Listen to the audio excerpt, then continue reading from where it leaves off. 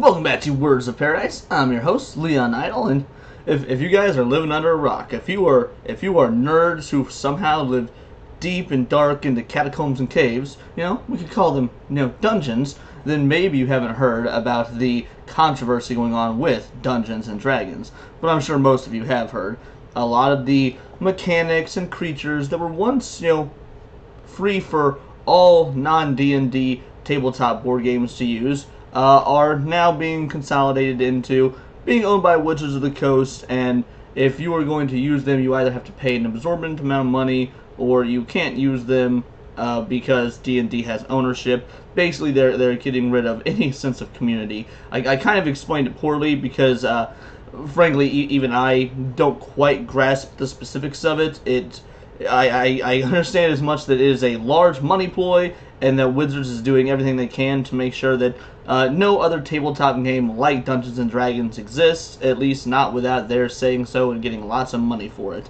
And it's kind of an awful situation all in all. Not one that I've been following super closely because, well, I haven't given the Wizards of the Coast money for Dungeons and Dragons in a long time. I saw this coming years ago and stopped doing business with Wizards of the Coast D&D related wise due to scummy business practices and how they were treating D&D, and, the same with Magic the Gathering. However, it seems like there's now a lawsuit happening over this, at least I assume over this. So, Hasbro threatened with class action lawsuit via petition for Dungeons and Dragons change. Let's go through here and see what this has to say.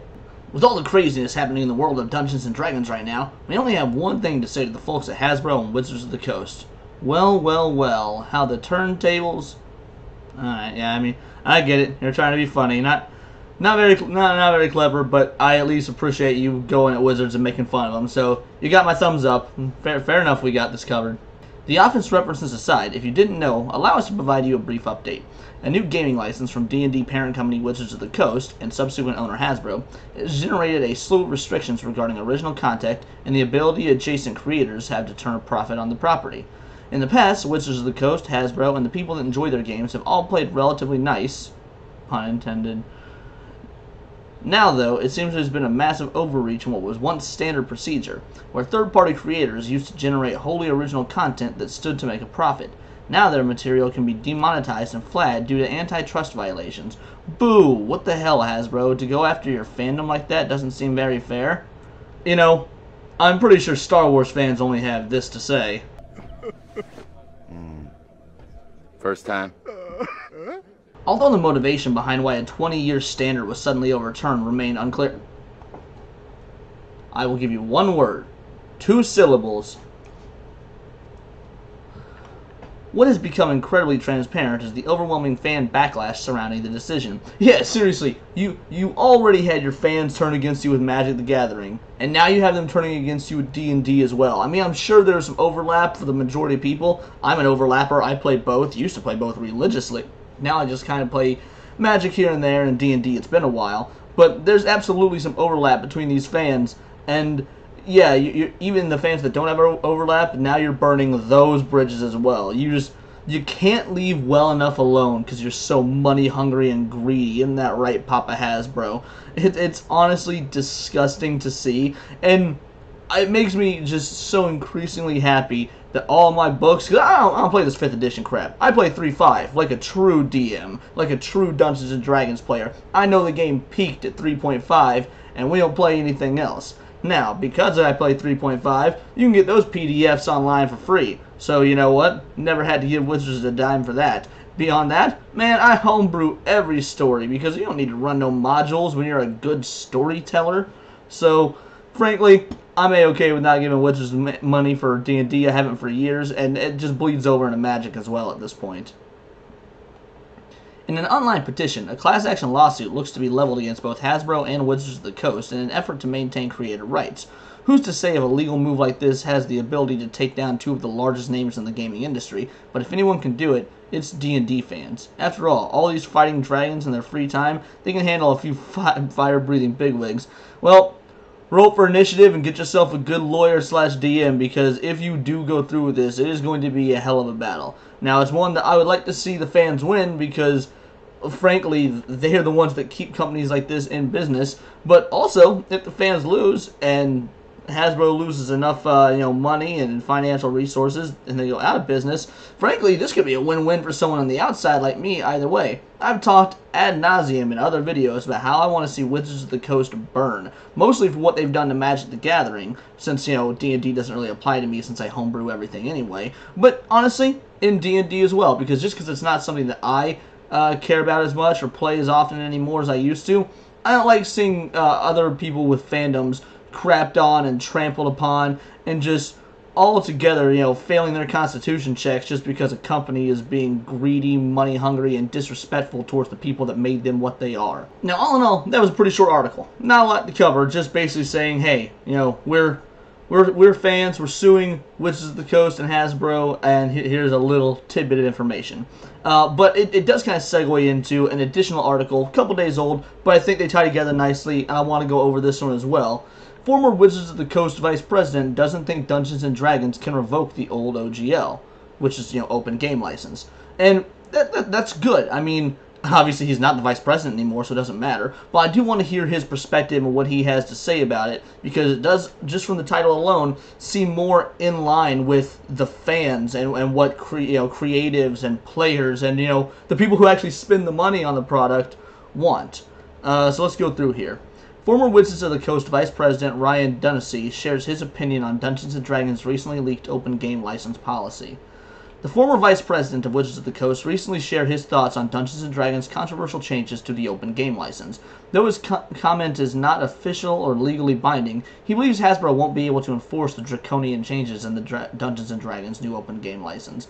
Ryan Dancy is the former Vice President in charge of Dungeons & Dragons for Wizards of the Coast. He was the man responsible for creating the original open game license, the legal documents and guidelines that give third-party publishers the right to create homebrew D&D content without being sued for 3rd edition Dungeons & Dragons. Which, again, I don't know if... I assume the OGL was consistent. I mean, it may have started at D&D 3, 3rd edition, but, carried on through all the other editions. Like I said, I'm a 3.5 player, and I homebrewed everything. So, recently rumors that Wizards of the Coast was trying to crack down on homebrew were all but confirmed when a new 1D&D OGL document leaked online, dubbed the OGL 1.1. This document magnifies the oversight Wizards of the Coast would have on third-party Dungeons & Dragons content and gives it full creative rights to anything published with the new system. Additionally, the new OGL claims it overrides and revokes the previous OGL, a feat that is widely believed to be impossible, even according to an old Wizards of the Coast frequently asked questions page. Alright, the question, can't Wizards of the Coast change the license in a way that I wouldn't like? Answer, yes it could. However, the license already defines what will happen to content that has been previously distributed using an earlier version. In Section 9, as a result, even if Wizards made changes you disagree with, you can continue to use an earlier acceptable version at your option. In other words, there is no reason for Wizards to ever make a change to the community of people using the open gaming license would object to, because the community would just ignore the change anyway. I mean, it doesn't sound like... It sounds like they absolutely can, and that people are just going to say, okay, do it anyway.